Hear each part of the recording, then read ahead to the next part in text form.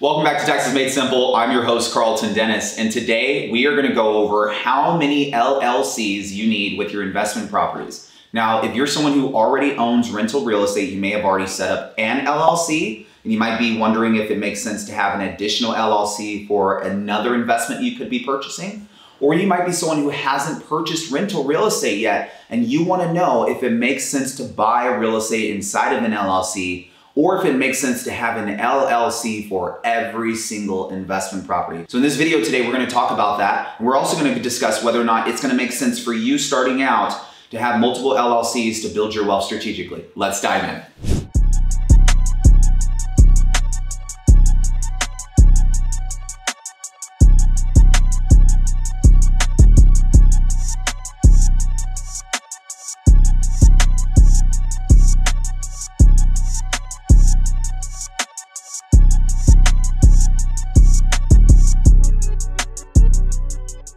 Now, today I'm going to be behind my iPad, share with you guys a little bit more conceptually why I look at LLCs like baskets of eggs. And so we're going to jump over onto the screen. Now, when I think about asset protection, the first thing I think about is having a revocable, sorry for my spelling, a revocable living trust. And part of the reason why I want to have a revocable living trust early on is because I know that at the end of the day, if something were to happen to me, if I have children, my wife, I want to make sure that my wife and my children do not have to deal with the banks and wait 6 to 12 months to figure out how the banks are going to disperse my wealth to my children and how much the banks could possibly take from the wealth that I earned.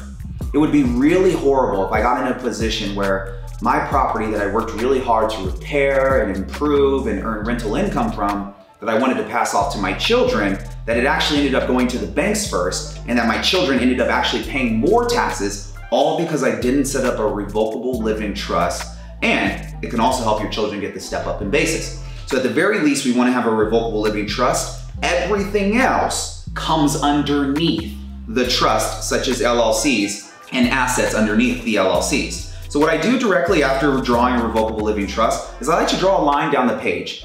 I separate my assets from my operations.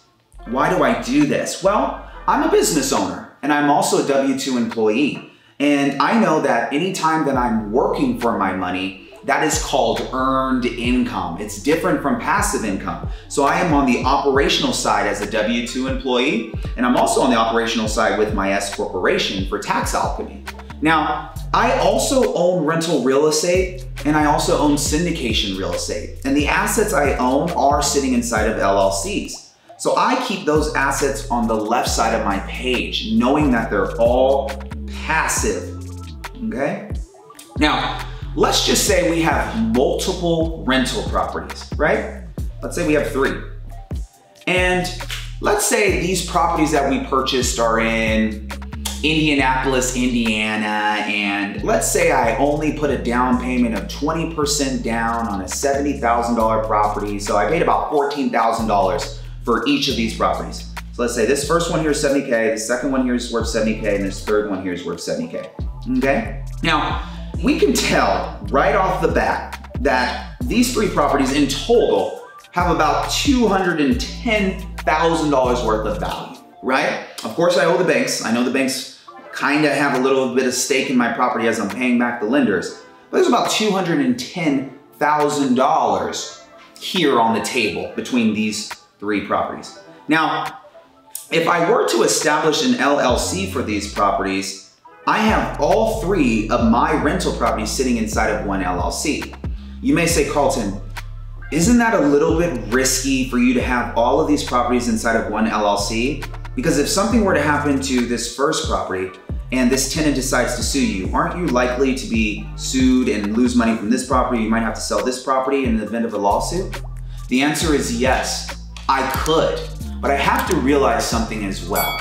In a perfect world, I am going to have LLCs for every single rental property, but I also have to realize how to build wealth strategically. And in certain cases, it may not make sense for me to have multiple LLCs for very cheap, low market properties that are only $70,000, knowing the cost associated with me having an LLC. So we have to take into consideration the expenses associated with having this LLC, right? I have to file the tax returns for the LLC. That's gonna cost me anywhere between $600 to $1,000 depending on who you go to. You're gonna have to pay the franchise tax for the LLC. If it's in California, that's automatically $800. Right? And then you also are gonna wanna make sure that you're setting up the LLC, which could cost you about $1,000 as well. So all in, you could be at about $2,000 to $2,500 just to get your LLC operational and to have it going on a yearly basis. Now, between these three properties, they may be only spitting off about $2,000 to $3,000 for you a year. And you might say, Carlton, well, does it make sense now for me to set up an LLC for every single property if I'm only capitalizing on $2,000 to $3,000 a year in passive income from the amount of money I'm receiving from my property after paying the mortgage, after paying my insurance, after paying all the other things that I have to pay on this property? Does it make sense for me to cough up this additional $2,500 every single LLC? And the answer is probably gonna be no. So this is when we have to start looking at LLCs like baskets of eggs. How many eggs do I want sitting inside of one LLC? Which means how many rental properties do I feel comfortable having inside of one LLC in the event that someone could come and knock over my baskets of eggs and everything could be liable and susceptible to being taken, right? So let's go over another example. Let's say that these properties that we had now, instead of being $70,000, let's say we had a property that's 100K. And then we have a property that's 500K. And then we have a property that's 1.2 mil, okay? Now we're in a situation that's a little bit different before. We're in a situation where we have 3 properties, but this total value of these properties is upwards to 1.7, 1.8 million.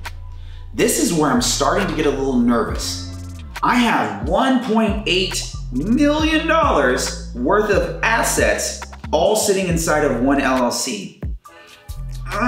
It's kind of getting hard for me to think that this is a smart thing for me to do. And the reason why I'm saying that is because if I'm someone who can afford a $1.2 million property, if I'm someone who can afford a $500,000 property, then I might want to look at separating those 2 assets from my little $100,000 property that really comes with about a $20,000 down payment.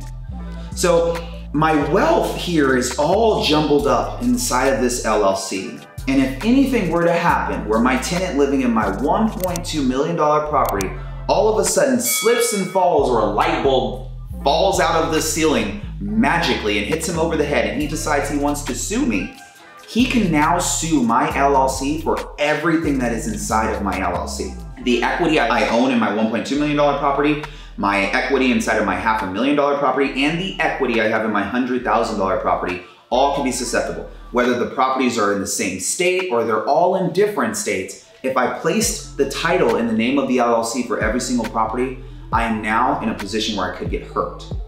So this is where we have to start setting up some rules for ourselves. When do we start moving things out of one LLC and separating them to multiple LLCs? This answer is going to be different for every single person. And part of the reason why is because it all depends on when you bridge the gap to getting into rental real estate. You might be a person who is in your mid-40s and now you're just now deciding to start this whole real estate journey. Or you could be someone who's young and doesn't have a lot of cash. And you're trying to get into real estate so you can get to a place where you have a lot of cash. So the barrier to entry determines when you're gonna start setting up LLCs and whether or not you're gonna have multiple LLCs as you're buying real estate. If I'm someone who's sitting on money and I'm in a great position, absolutely, I'm gonna have an LLC and buy my rental properties in an LLC and sacrifice the extra money, the $800 to California, the tax preparation fees to have my LLC, knowing that I'm in a great position to start things off the right way with the best asset protection. Now, if I'm someone who's sitting on very little cash, I wanna take action. And I wanna take action in the best ways possible. Insurance is gonna cover me for accidents and incidentals. It's not gonna protect me in the event of a lawsuit, but it is gonna cover me for accidents and incidentals. And I could still be liable in the event someone tries to sue me. I haven't separated the liability from myself because I didn't set up an LLC, but at least I have insurance, right? And this insurance company can come in, support me, help me pay for something in the event that something arises as I'm getting started out as an investor. And maybe as an investor, early on, you're not buying huge apartment complexes, maybe just because you can't afford it yet. So you are buying some of these cheaper properties in the Midwest to develop your cash flow before you maybe 1031 exchange or decide to sell those properties to get into another one. So when you are acquiring real estate and you're starting out, one thing is for certain, you do need to have an LLC. But the next thing that you have to take into consideration is, what are the expenses that I'm gonna have this LLC, and is it going to impede my cash flow because I'm running a business? And so that is important. We wanna be a profitable business. Nah, I never knew that. Now, going back to what we have here on the recording, keep in mind that we put the operations on the right side. So if you happen to have a wholesale business or you're flipping real estate, this is considered active income, not passive income. And part of the reason why is because when you're doing wholesaling, you're hustling. You're getting on the phone, you're finding a motivated buyer, you're getting property under contract with the seller, and you're flipping a property pretty much without ever owning the property. That requires work. It requires you getting on the phone and requires you doing something.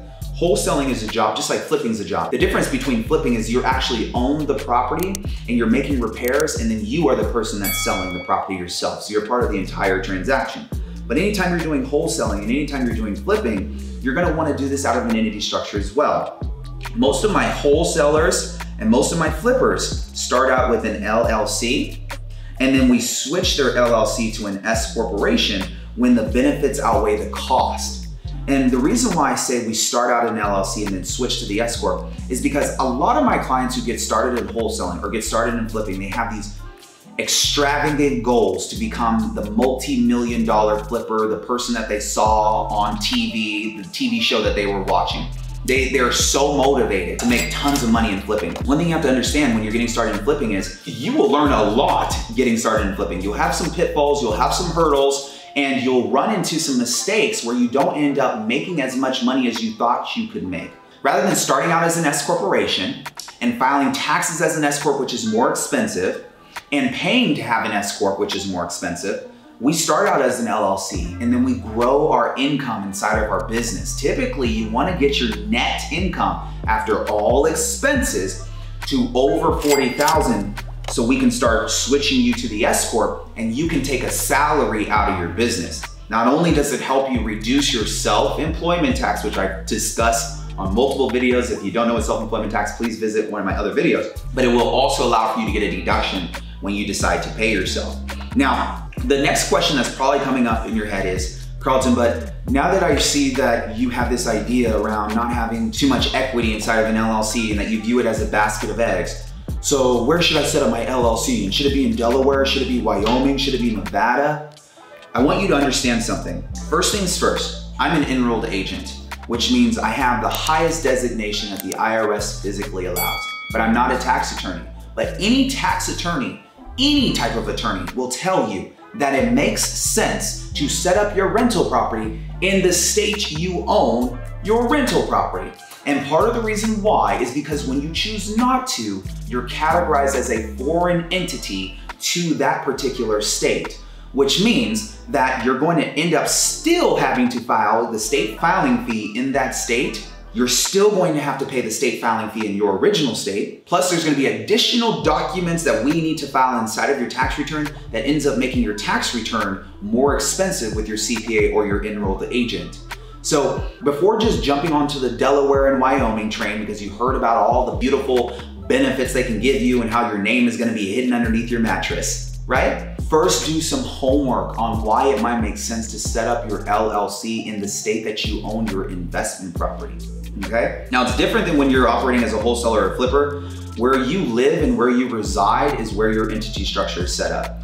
It doesn't matter if you're doing online sales, you're doing e-commerce, your entity structure is gonna be set up in the state that you earn your income. And if you're in Nevada, California, Texas, then that's the state where you set up your entity as a wholesaler or a flipper. Now keep in mind, LLCs are just one vehicle for asset protection. on top or underneath the revocable trust, right? So you have this layered effect here, kind of like a pyramid where the revocable trust sits on top, then there's the LLC, and then you have your asset, which is the rental property underneath. Now, real estate is going to continue to be one of the best asset classes to invest in, but you need to have a tax plan before jumping into real estate. If you have any questions on whether or not an LLC is right for you, whether or not you should be setting up multiple LLCs, whether or not you should be considering Delaware, Nevada, Wyoming, or Texas, feel free to schedule a free consultation by visiting the link in my bio with my team. Also, if you like this video and you want to learn a little bit more about real estate taxes and how it all plays into you building wealth, feel free to like, comment, subscribe. It'll help out the YouTube algorithm so I can continue to create powerful content like this for you. I look forward to seeing you on the next video. Over and out.